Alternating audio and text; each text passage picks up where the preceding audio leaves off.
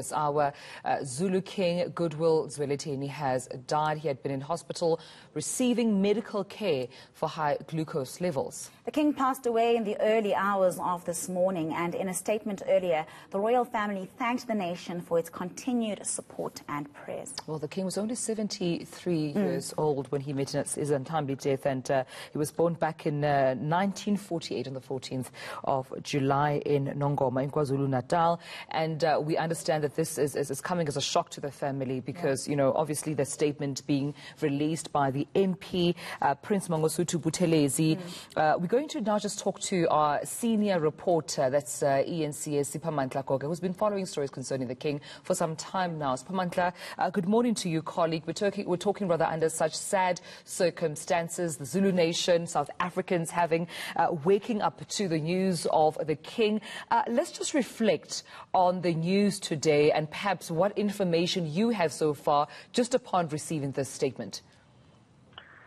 Well, indeed, it's a sad day not only for the Zulu nation, but I guess across South Africa and across Africa. Remember, here you are talking about someone whose kingdom is one of the biggest kingdoms, not only in South Africa, but in Africa. He is a direct descendant of the great King Shaka, and he is one of the longest-serving AmaZulu kings.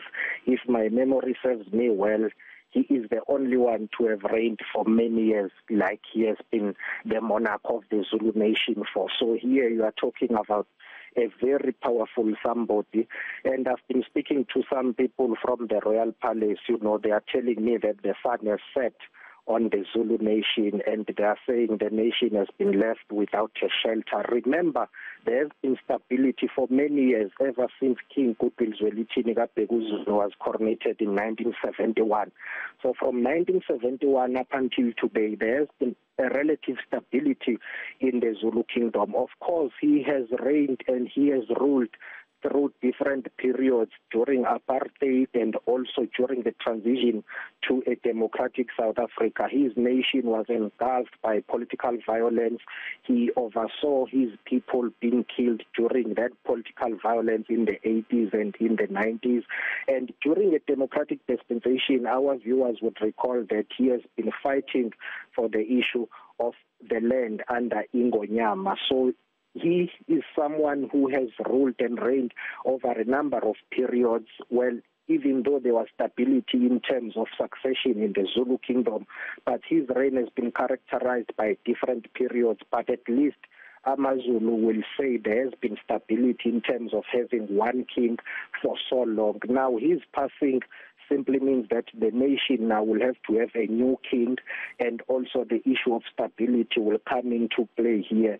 Remember, he was regarded as a unifying force in the Zulu kingdom, even though there were issues at times, but once he has spoken, at least his subjects will listen to him. So his passing is a huge, huge loss, not only for the Zulu nation, for the entire country and the continent, because he is one of the longest-serving monarchs in the world. If I'm not mistaken, apart from Queen Elizabeth, he is also one of the longest-serving monarchs. Yeah, I mean, Siphamandla, let's reflect also on just his ill health, you know, in the recent past, having seen even Member of Parliament Prince Mangosuthu Buthelezi talking to eNCA in the past couple of months, reassuring the country that the King, yes, indeed, was in hospital, but he was showing improvement. He was doing well. Mangosuthu Buthelezi thanking the nation for their prayers and their thoughts, but also debunking some of those then rumors that the King had died, saying that it's absolutely false, and it's just sad to see those rumors. The King was doing well.